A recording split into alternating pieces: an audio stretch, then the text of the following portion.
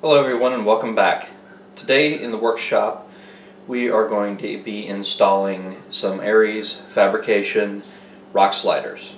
ARES Fabrication is a company that's been making XJ parts for quite some time, and I'm here to tell you their products are pretty bulletproof.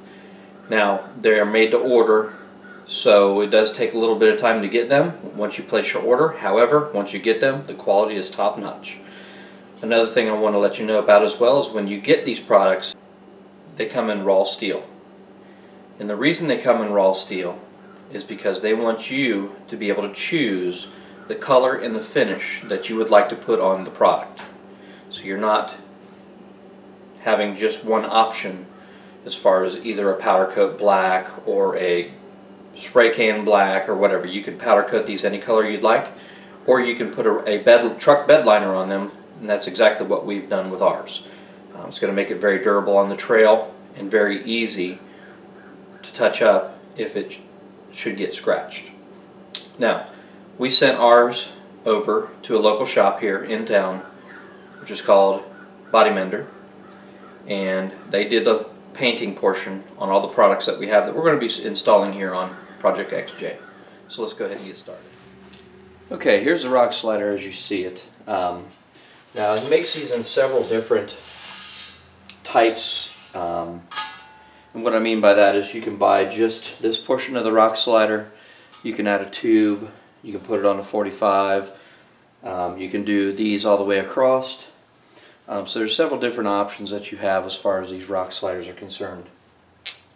And the way they fasten in two different locations. They fasten at the frame rail of the vehicle, and then if you see this piece of metal right here, they actually fasten at the pinch weld as well. And what that's going to do is that's going to give you a lot more strength and durability on these things, because these are made for you to be able to run over a rock and slide over an actual rock when you're off-roading.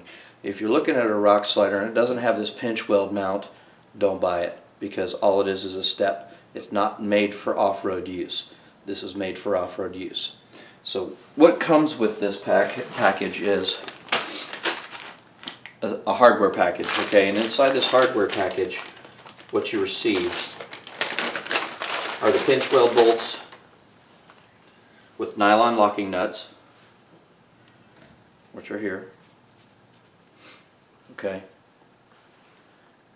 and then you also receive these screws. And what these screws are is these are a self-tapping screw. These are not designed to be pulled on by like a winch or something to get you out of a winching type situation. And realistically, where they mount back at the frame rail, it's just there as a stabilization purpose. These are made for things to be pushing up on them, as well as an occasional person stepping down on them or pushing in on them. They're not designed for anything to be pulled on them. If they were designed to be pulled on them, what you'd have to do is you'd have to drill through your frame rail. You would have to put an insert through the frame rail and then bolt it all the way through. Now, we may do that in the future, but for now we're going to do this installation on it so you can see how it's installed from ARES Fabrication and what's supplied. What you're going to do is you're going to get a drill bit that's the size of the end of this bolt, not the shaft, because if you notice, it tapers, okay? So what you do is you drill a hole the size of the end of this bolt, and then this cuts its own threads and it expands out the additional metal, making a larger, thicker, threaded situation for you to bolt through, which is going to be more stable. So that's what we're going to do next, and we're also going to get this set up.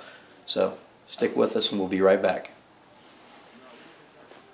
Okay, now what we've done is just set it up here to mock it up, and we've put it on some jack stands, and because my vehicle's lifted up, I had to add some additional 4x4s to bring it up to where it needs to be. So it's tight against the bottom of the truck. The pinch weld is tight to the bottom of the truck, and where we're going to be drilling back at the frame rails is up where it belongs. Now, even though it's tight up to the truck, you still have about 3/4 of an inch of a gap between the actual rock slider and the rocker guard. Okay, and I think that's kind of important for two reasons. Number one, obviously you got to be able to get the bolts in there to tighten them down. But number two, in the event that a large impact takes place, it's not right on your rocker and it's not going to damage it. It may deflect it a little bit, but it's not going to be touching your rocker. and also with road vibration, it's not going to be rubbing the paint off your rocker as well. So the next step is we're going to take our 9/32 drill bit, which is the same size as the bottom of the bolt, and I'm going to get a C-clamp, and I'm going to clamp the back one. I'm going to do first because it's easier to access. The front one, I've said, because of my long arm lift kit, I'm not going to be able to use a C-clamp, so I want to get my first hole stabilized and in the proper position so I can get the rest of them done after that. I'm going to start with the farthest one on the rear, the farthest one on the front, get those two bolted on, and then I'm going to do my pinch welds, and then I'll finish with the two inner ones at the frame rail. So that's what we're going to do next.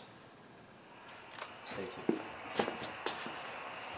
Okay, now that we've got the bolts on the bottom installed, I actually have a jack stand, or a jack, on the front because it was twisted just a little bit towards the front.